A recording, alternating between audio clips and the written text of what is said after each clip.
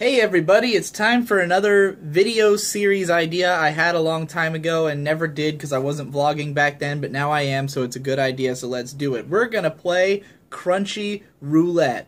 So Crunchyroll has a random button, this little dice that says random under it, and I've always thought it would be fun to do a game where I just click this dice until I get a show I've never seen before, and then watch it and talk about it on video. And just a way to just blast through a bunch of shit I've never seen before. Oh god, why is that so hard to open? So, we're gonna go ahead with my beer and my Animus. And if you want to play this game, which I encourage you to do, or watch the episodes that I'm going to talk about, use my damn sponsor link. Don't use Jeff Thu Mother's Basement sponsor link, because he makes more money than me on it for some reason. Fuck you, Jeff. I don't know why you make more crunchy money than me. Alright, let's click random and see what we get. Shin Koihime Muso Otome Taidan. I think that's a second season. I don't think I want to try to do second seasons of shows, because if I haven't seen the first season, then that'll be especially confusing. And I have seen the first episode of the original Koihime Muso. This is the only one they have on here, though. Oh, Jesus, it started up. Let's see if that's the original or not. Yeah, that seems to be a sequel. So let's roll again. Blackjack Special. I guess I haven't seen the Blackjack Special, so let's check that out. Oh god, it's loud! Alright, so I just watched episode 1 of Blackjack Special on Crunchyroll, which apparently is a 4-episode series of TV specials that aired between 2003 and 2004, right before a 2004 full Blackjack anime adaptation happened, which I guess is probably from the same team and just following off from the specials. I've never actually seen any of Blackjack. For those who don't know about it, Blackjack is one of Osamu Tezuka's classic manga from probably, I don't know, when did the manga start? Let's find out real quick. It's an adaptation of Blackjack from 1973 to 1983 is when it ran. One of the longest running Osamu Tezuka mangas. And most famous. And the thing about a lot of anime from the late 60s, early 70s, or even the 80s, like, a lot of them have a ton of different anime adaptations with weird chronologies, because sometimes they're more like a reboot, and then sometimes they're more like a sequel, and then sometimes they're like both, and it can be hard to tell with some of these, like Fist of the North Star, or Mazinger, or Getter Robo, or any of these like classic ones that keep coming back and having resurgences. It can be difficult to know like where to start or which ones are the best. But these Blackjack specials, this definitely seemed like it was intended that if you didn't know Blackjack, you could start here, because it gives his backstory, which is hilarious, that when he was a little kid, he's playing on the beach with this bomb, and she doesn't notice until the last second that there's like a half-buried sign that says, unexploded bombs on this beach, and then he gets blown up. He gets put back together by doctors, and then he grows up to become a doctor, and he's like the greatest doctor in the world. And he's basically a superhero who can heal anybody or whatever. But he's like a superhero doctor. Doesn't have much in the way of personality per se. I've heard before that Tezuka, because I believe he had studied to become a doctor, or maybe even was a doctor for a while. People often say that like Blackjack is his like vision of the perfect doctor. Who's just like always morally righteous and always able to heal anything.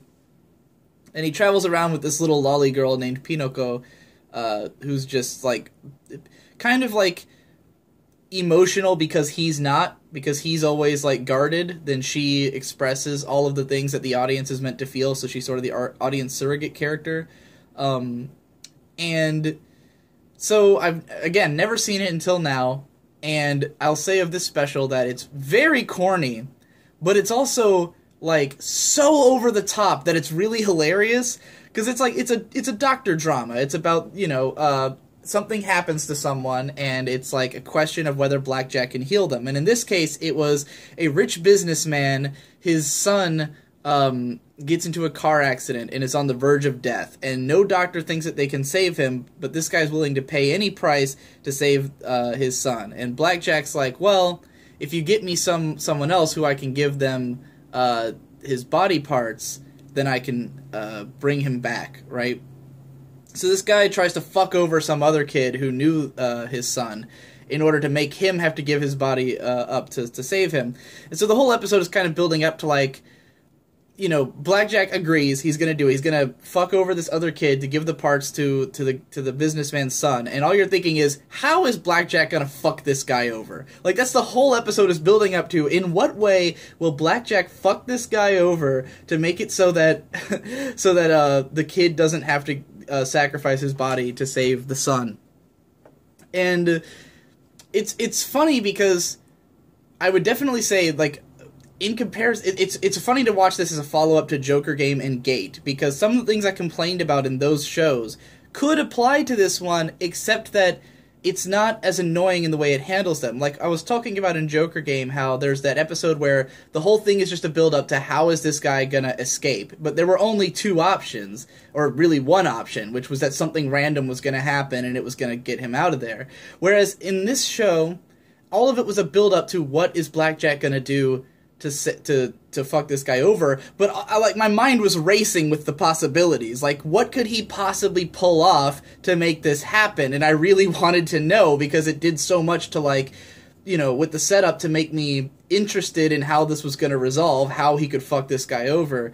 And I've read a lot of Frankenfran, and Frankenfran is similarly a doctor manga, except a really fucked up, bizarre one, where oftentimes people will come to Fran with something they want fixed, and she'll turn them into some kind of horrible monster creature.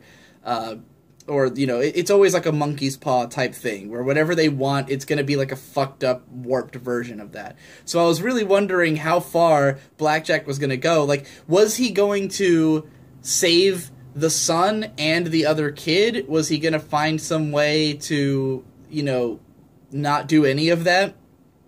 And in the end, he completely fucks over the guy, because the son was already dead. Like, there was no way anyone was bringing it back. Spoilers, by the way. There's no way they could bring back the son, so instead, he just changes the other kid's face to look like the son, and then has that kid run away, so the dad thinks that his son has run away, and then changes his face back to what it originally was, and then gives the kid all the money that he got from the businessman to do the operation so that he can leave the country. So just completely fucks over the businessman in every way. Didn't actually save his son at all, and took all his money, and it was like, wow, he, like, really fucked that guy over, you know, like, that guy was just treated as outright no victory for him. The son is just dead, you know, because the son was like an asshole, so nobody liked him. So the whole time I was wondering, like, is Blackjack going to be one of those guys who's like, you know, every life is worth saving even if they're an asshole? But no, that kid's dead, you know.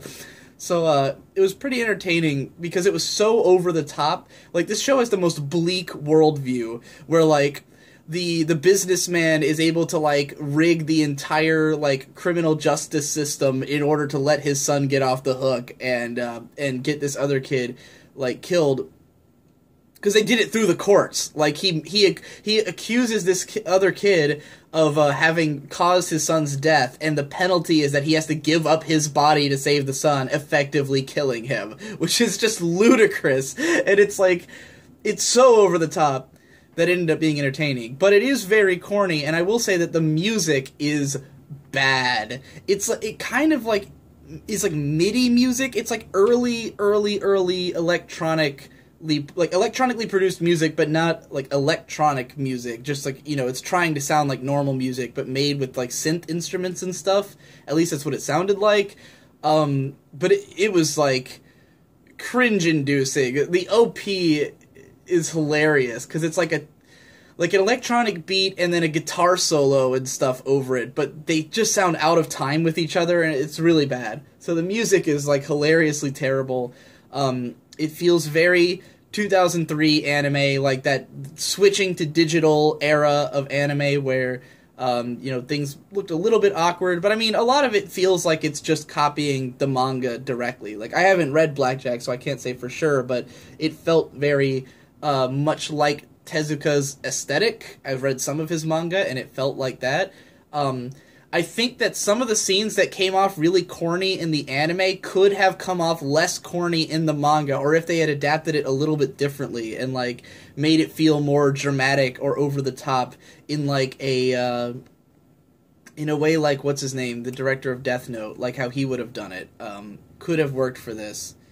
But overall, I kind of enjoyed it, and I wouldn't. There's only 4 episodes of this special, so I feel like I might as well finish it. So I might check out another episode, or even watch all 4, just so I can not have it as a random on hold or drop on my list. And why not?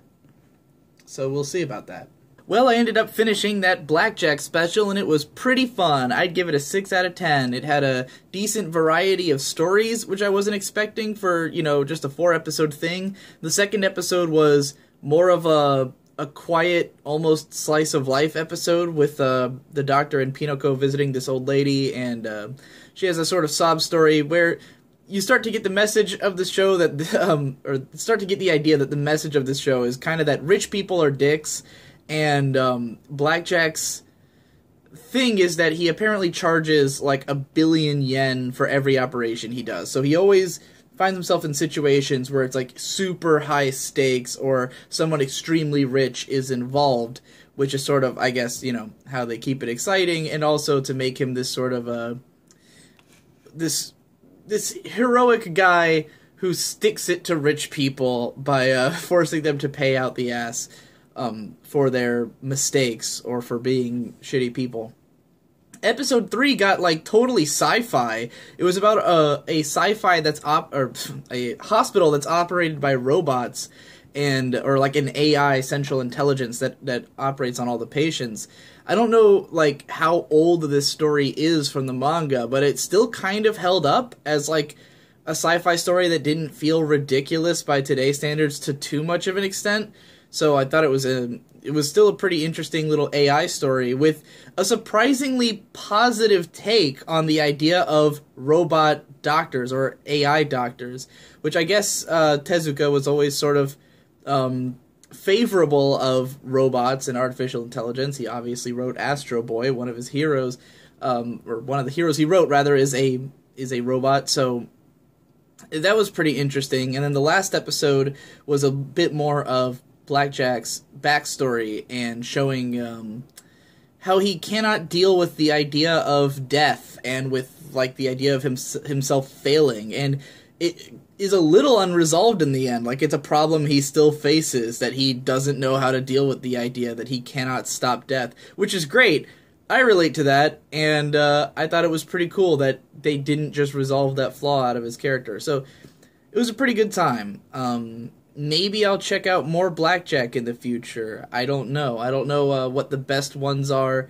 I'm glad I started with this one, though, because it was such an easy watch. Just 4 episodes, had a lot of the backstory and, like, the character development for Blackjack.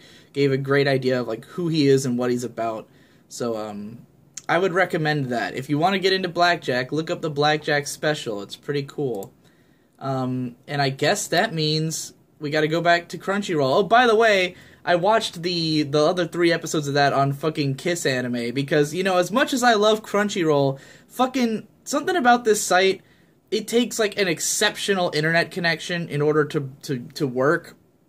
Like, more so than any other streaming site. It really, like, is a load on your internet connection. And it always takes forever to load the fucking videos, and you can't leave them buffering, because if you leave a video open for too long on Crunchyroll, then it'll stop and you'll have to reload the page.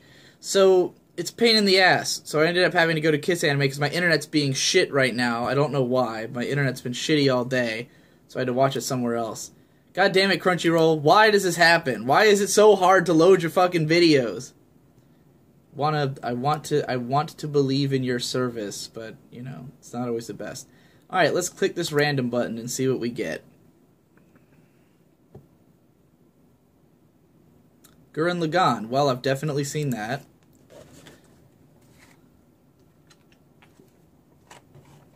Battle Girls Time Paradox. I think that's just the English title for... Yeah, I've seen this show. I don't remember what the Japanese title is, but I've seen the first episode of that before. So, random. Rine, I've seen the first episode of that. It's gonna take a while, guys. I watch a lot of anime. Magician's Academy. Oh, this is, oh, what's the name of this show? It's another one where I've seen the first episode, but, I only know it by the Japanese title. Princess 9. I actually haven't seen the first episode of Princess 9.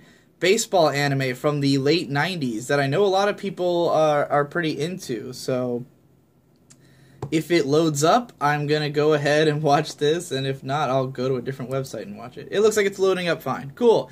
So I'm gonna watch the first episode of Princess 9 and see how that goes. Okay, so Princess 9 was pretty okay. It was an enjoyable, super 90s sports, sort of shoujo-ish, but really it reminded me more of like classic sports anime, such as maybe Ashita no Joe, or even Aim for the Ace or something. It has this very old-school, classical feel to it, in a way that is interesting because it came out in the late 90s, so it kind of feels old school even for that time. Like, it's like double old school, because it feels old in the sense that it would have felt old at the time, but then also in the sense that you can clearly tell it's from the 90s. So it's like a double dose.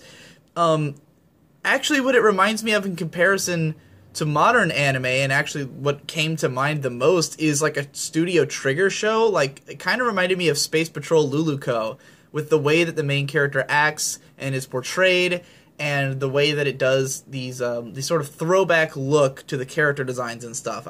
If this show came out today, it would probably be a Studio Trigger show. It's just got that kind of vibe to it. But it was pretty interesting. The character designs were odd. I like them, and especially in the ending theme, it like has a bunch of character art that looks really stellar. I don't think the characters animate that well. Like, there's parts where they go for really thick outlines and like these cool looking shots of characters doing stuff, and those look great. And then there's other times where it's not like that, and the characters look kind of weird and awkward because it doesn't feel like the designs are that good for animation. But nonetheless, the show has a very rustic feel. I like the aesthetic of it overall, even if it is weird sometimes. And the story is about it's a sort of typical story about this very talented pitcher, this girl who's an extremely great pitcher. Her father was a legendary pitcher who died in an accident 10 years ago. And her mom runs an Oden store, and she plans to take it over in the future, or to continue working with her mom. And what I like about this show and about this character that interests me is that she does not care about the fact that she's talented. She just wants to run this Oden store, and she's totally happy with that. Like, she doesn't have this like obligation feeling. That's just what she wants to do. It's everyone else who's recognizing her talent, who wants to use it for their own purposes and to, you know, to get her to play baseball, essentially. So it's interesting that the main people who are trying to motivate her are almost presented not so much as villains, but as like they're not like in it for her. They're not like wanting her to become a baseball player for her sake. It's more for their own sake that they want her to do this. So I find that aspect interesting, and there's little hints of intrigue in some of the other characters that were introduced as well. Now, I will say that a lot of the dialogue in this show is overly exposition driven, and like too many characters like explaining something to someone that they should already know. Like the main character girl explaining to her like longtime childhood friend that she's gonna inherit the Oden shop, and I'm like, he definitely already knows that, you know.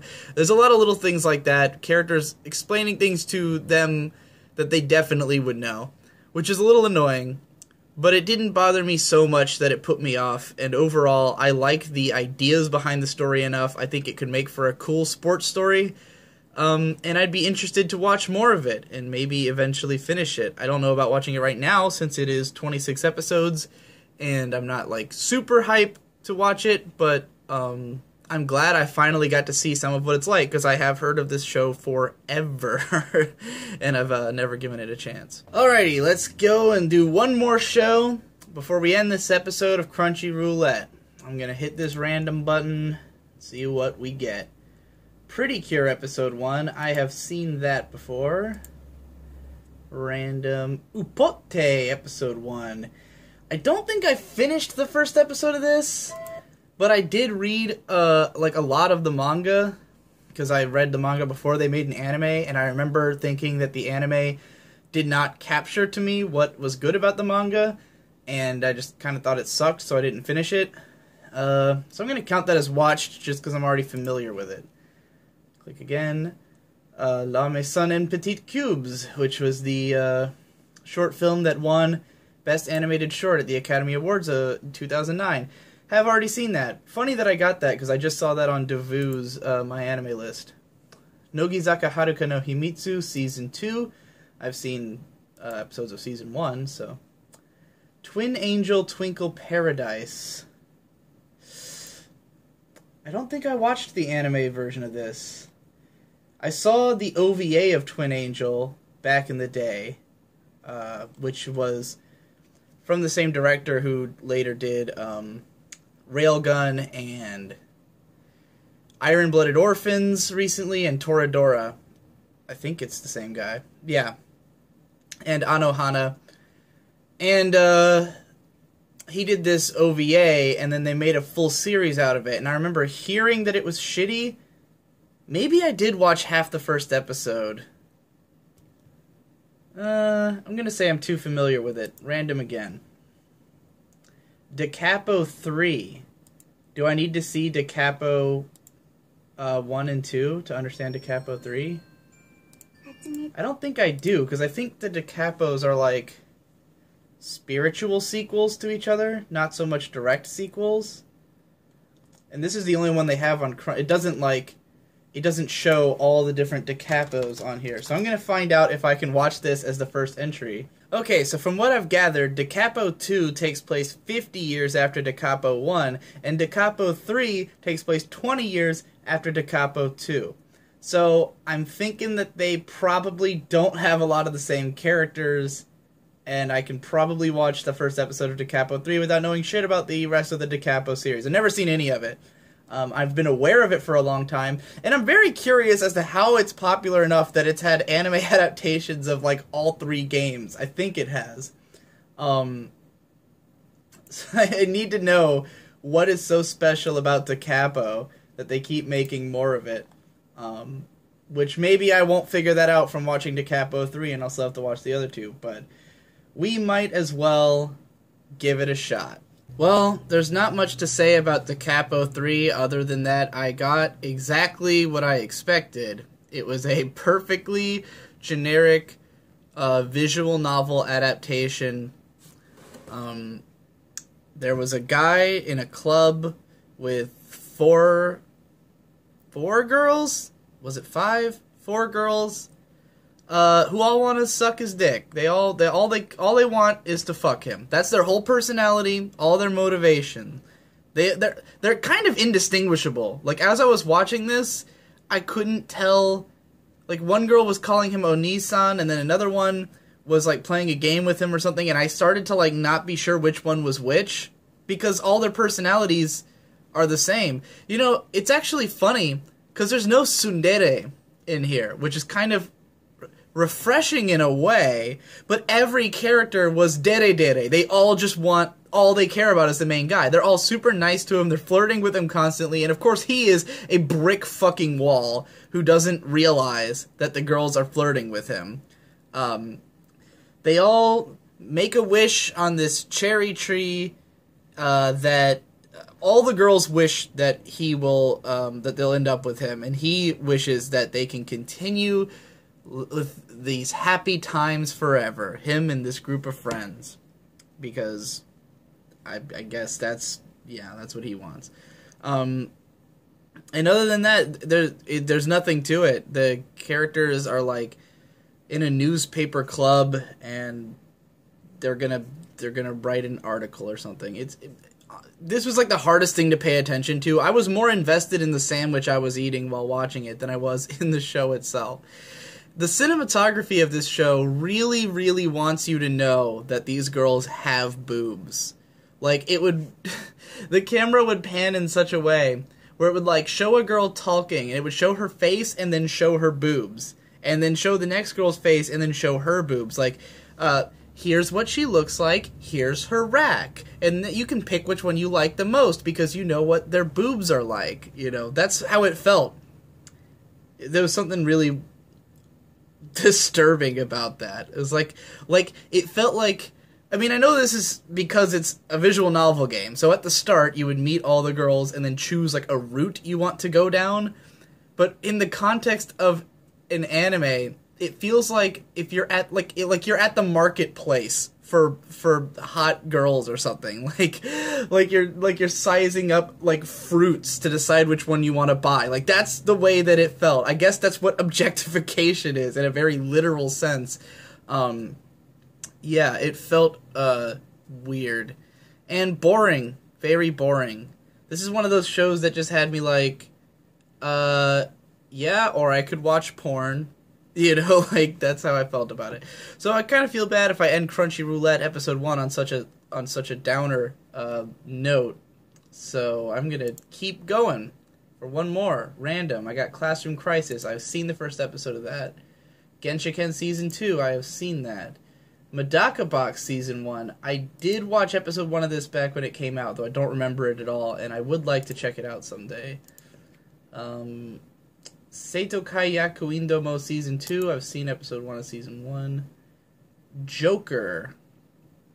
I don't think I've seen this. Yeah, this is a Kaitou Joker.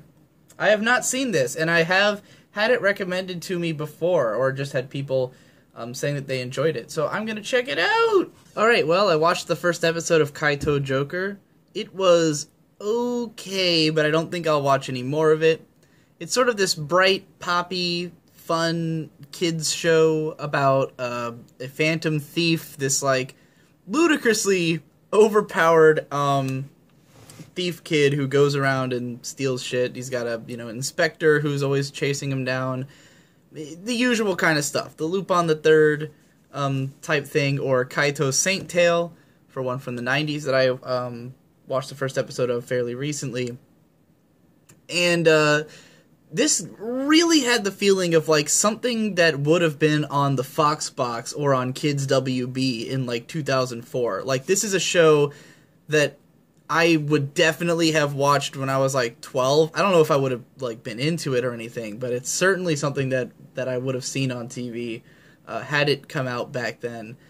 And I thought it was a fun time, but it's the kind of thing where it's very goofy, but it's not really funny. It doesn't really have jokes per se. There was a couple moments that made me snicker a little bit, but it's not super funny. And then the heists that he pulls, because Joker is so ludicrously overpowered, where he has like all these items that he has that make him that are like almost supernatural in their abilities.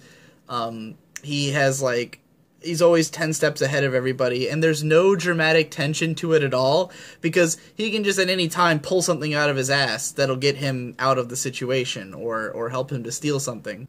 Well, I was going on a ramble about how I thought the ending of the episode didn't make any sense, but then as I was explaining it, I started to realize that it made sense, and that I was wrong. And I don't know how I messed up, but I tricked myself. Anyways, I think the show seems like it could be a fun time, but I'd much rather watch Lupin the Third, which I have like hundreds of episodes and movies that I could watch. If I just want to see some goofy, wacky antics with phantom thieves, or Kaito Saint Tale, which is like the magical girl equivalent of the same thing, and it's less like ridiculously over the top. I will say, though, that the purple-haired police girl is waifu tier. She's pretty great. So, alright, that wraps up this episode of Crunchyroulette. I would like to do this again sometime, and if you do this, if you decide to try it out, let me know how it goes, because I think it would be a fun game to try out. Thanks again for watching, and I'll see you in the next one.